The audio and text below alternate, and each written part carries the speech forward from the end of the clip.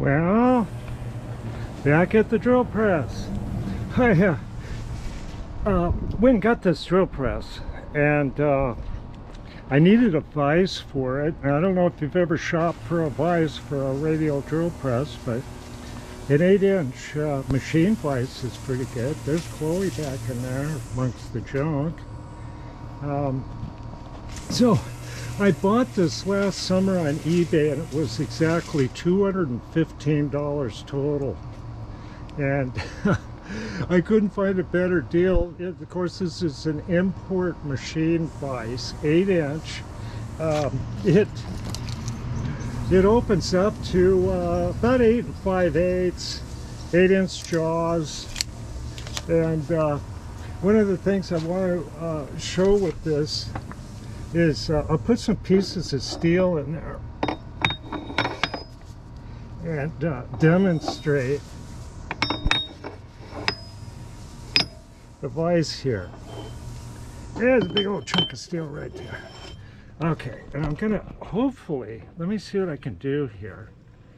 Get the steel kind of tough, and I'm gonna put this little mini tripod on here and see if we can get up right on that dial indicator there, okay? Now I'm gonna close this. Let's see if we're tight yet. Are we tight? No. And I got that little Noga indicator back there. And let's set it to 0 here, okay? Now I'm gonna clamp this vise down. Yeah, gonna creep up on it a little bit. Oh, it wants to jump on me. That's good enough. Okay, now we ready? I'm gonna clamp this vise. Let's see how much that rear jaw deflects.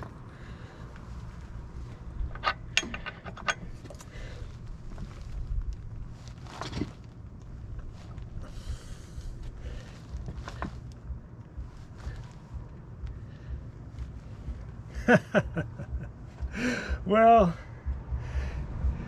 it might even creep a little bit more, but I would say this vise is adequate for a drill press, but it's certainly not worth beans for milling. I don't think, anyway. But that's what you get for 200 bucks and a little bit of change. I went through it. This thing's so roughly made. I took a file to everything and got this to fit flat, this movable jaw, and I painted it Ford gray. I just couldn't leave it like that. But I thought it'd be kind of funny to show that thing.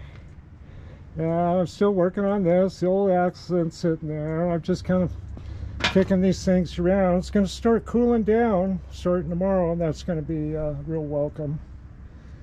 But I'm taking advantage of it, cleaning this stuff up. So I'll come up with some other cool things. I've got some stuff cooked up on those Monarch EEs, and I'm just going to have a lot of fun with this stuff. So stay tuned.